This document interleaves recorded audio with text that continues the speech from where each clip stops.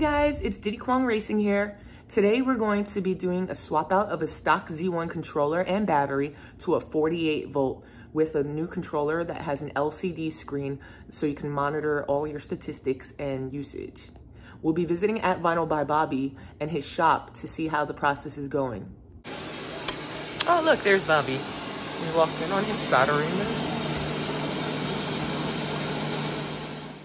As many of you know, Bobby was one of the first to mod the Z1 with the 48 volt in-seat battery mod with controller upgrade.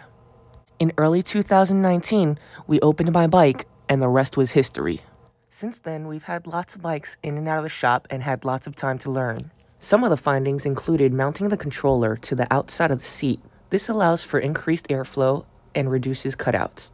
The decision to do this did not come easily. However, after installing several inside the seat, we've noticed that they begin to overheat after extended use. The overheating was very apparent on riders over 200 pounds, so we needed to make the modification to my bike as well. In order to store the controller under the seat flush, we needed to make some modifications. We started off by cutting the fender brackets to shorten how tall the fender was. Then we had to grind them down to get them back into their original shape that they came in. Next, we drilled the holes into the brackets so that they could be mounted back onto the frame. After you finish drilling the first bracket, line up the second bracket and then scribe the second bracket so that you drill at the exact same point. Now that the brackets are shortened, it's time to get the fender back on the bike. You can immediately see that the fender is now hugging the wheel. We then install the new battery inside the seat after the controller is mounted.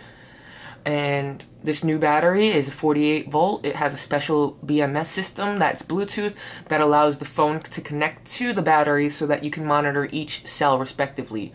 In addition to that, you're able to lock down the battery so that nobody can turn the bike on until the battery is unlocked again via the phone app. Next, we'll add a layer of fish paper over the battery to add an additional layer of water resistance and insulation. And then to finish it off, we'll be putting the battery in a heat shrink wrap and shrinking it down to size. But for now, for testing purposes, we'll put it back in the seat.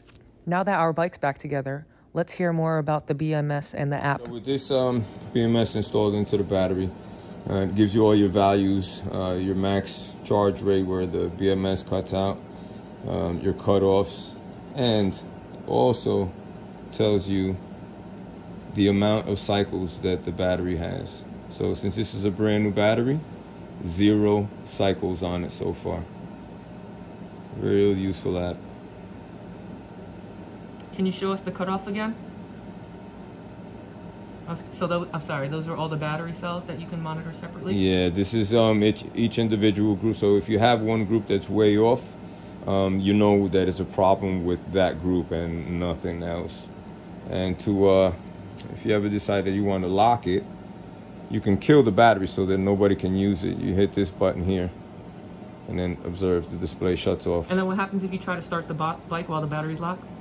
It won't. The bike will not turn on. So now I hit the unlock button again and the display comes back on. Awesome.